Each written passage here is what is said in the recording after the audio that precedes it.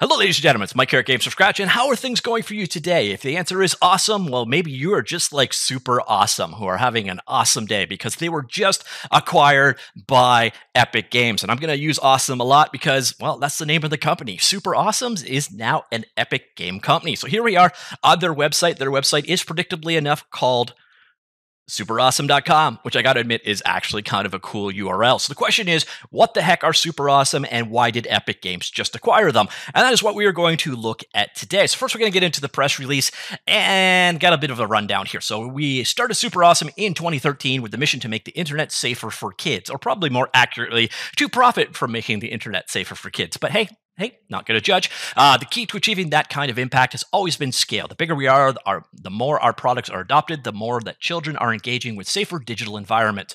They had a number of people invest in them, and then they had to sit down and they decided they needed to get bigger. Part of that getting bigger is they were in Cary, North Carolina for a meeting, and yada, yada, yada. That ended up with Epic Games acquiring them. So yes, Epic Games has acquired Super Awesome. So Tim Sweeney and his team understand the importance of responsibly engaging with kids and parents. They're also incredibly serious about privacy. It's a set of values that instantly became apparent when Tim and I began discussing a partnership. Joining Epic means many things. It means continued and indeed greater support for our customers, developers, content owners, and brands who want to do more for kids. It means continued investment in kid tech solutions to help the overall ecosystem. Ultimately and crucially, it is a step change in making the internet safer for kids. We have always been proud of our mission. We have been prouder to do it with a principles-driven company like Epic Games. There is an additional press release over on Business Wire that they link to. Kind of got a little bit more of a rundown of what Super Awesome Kids actually do. They make Super Awesome Kids Web Services, or KWS. We'll get back to the details on that in a bit. But it is a platform for consent management toolkit that makes it easier for developers to build great experiences for users of all ages. Their products and services are GDPR compliant and have been certified through the KidSafe and ESRB COPPA Safe Harbor programs. With Awesome Ads, developers can offer KidSafe monetization inside of their products.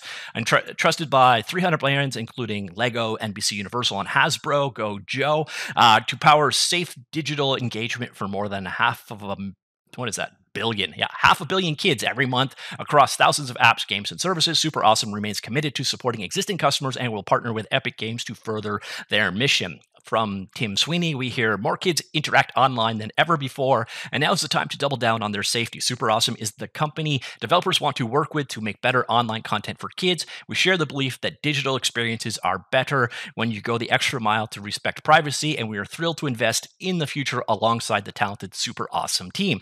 So that, in a nutshell, is that. They have acquired Super Awesome.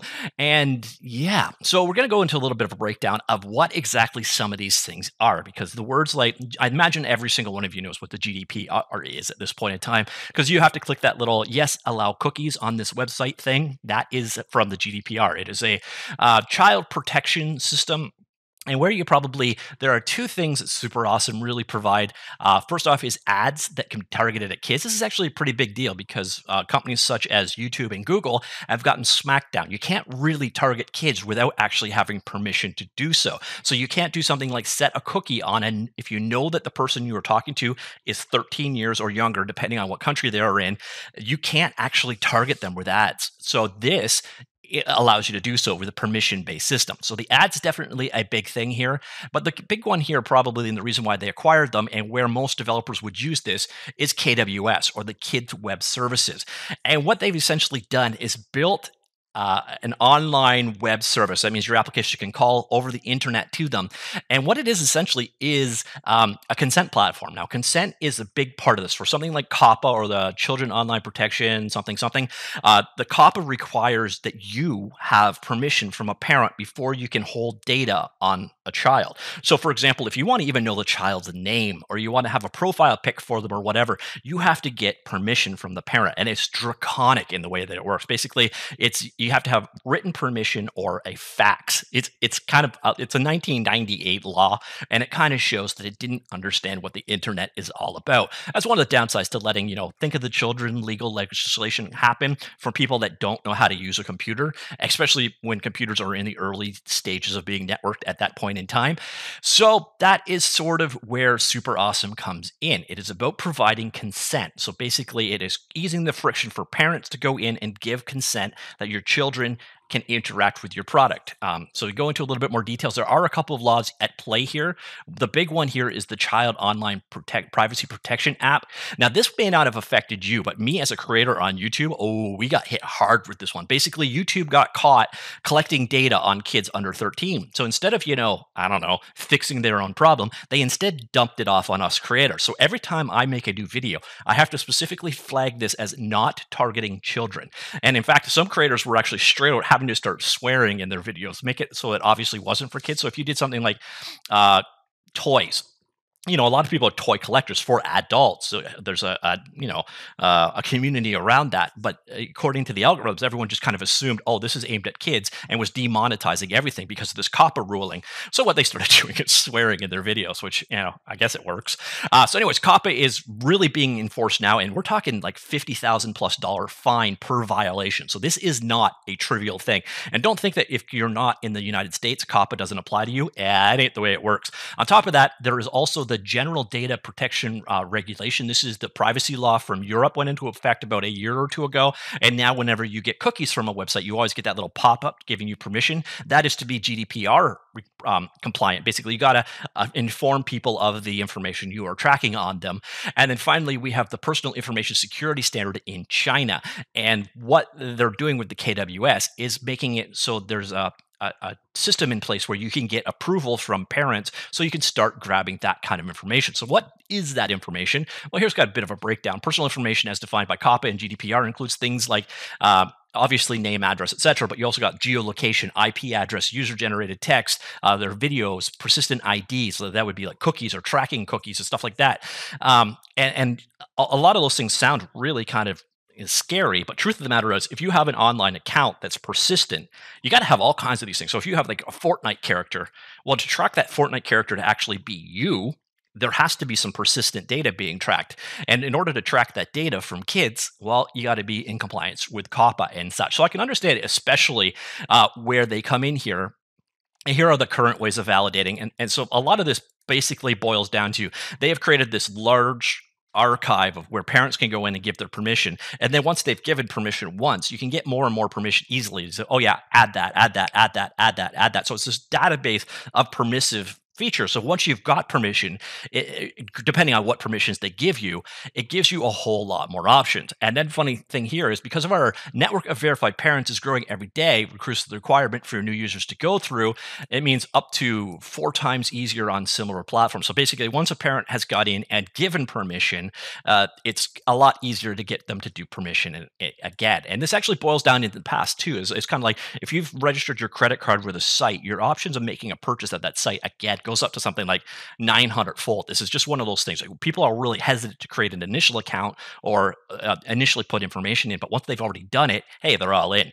So you can see some of the key features. You can verify parental consent, kid accounts, and authentication, so you can have a separate compliant child accounts with a single sign-on, verified parental network, customizable consent workflows, easy API creation integration. So that means for you on your end as your application trying to call their services, your own branded parental portal where people could come in and give permissions, geo-adaptive compliance, and fully COPPA and GDPR compliant. So that is the key things. Basically, once you've gone through something like this, if you got the little kitty breaking out the credit card, or your credit card specifically for Fortnite, it may not technically be legal. So normally what's happening is those kids are playing on their parents' accounts, which may also not be ideal. So what you're having here is a system where a kid could log in and the parent has already given permissions for the kid to, be tracked to a certain degree and to use the services. And then, you have more transparency for kids using their parents' credit cards for things like Fortnite in-app purchases. So it does make a ton of sense here. Be interested to see how this acquisition goes. I can understand why it's Epic Games too. They make a developer tool. I can see them integrating this as an SDK there. They make an online store, which has to be compliant with GDPR and COPPA, etc. And they're part of the developer ecosystem. And you know what? I do buy into the ethics-based thing. A lot of people think there's no altruism at Epic Games, like the Apple versus Epic. They think it's just a profit-driven thing. I actually honestly think that Tim Sweeney is a highly moral-driven person. You may not agree with his morals, but those are driving things more than shareholder earnings, etc. So I actually do buy that. I also think that's part of why a team like Super Awesome would join Epic Games. But I'm interested to hear your opinion on this. First, the whole segment of adult consent for their children, and would you use a tool like this? Me as a creator, this COPPA stuff really hits me hard. And if I could actually have a one sign off that basically, you know, everybody here has permission or otherwise, it would make my life a lot easier. So if this kind of thing grows, and I can see it growing because you're going to need to have these authentications more and more often in the future, could be a good purchase by Epic. But I'm wondering what you think about this acquisition, about Super Awesome's products, KWS specifically, and I guess I'm asking you to future, crystal ball it to where you think this is going to go. And you think this is going to be a huge thing, or eh? Let me know. Comments down below, and I'll talk to you all later. Goodbye.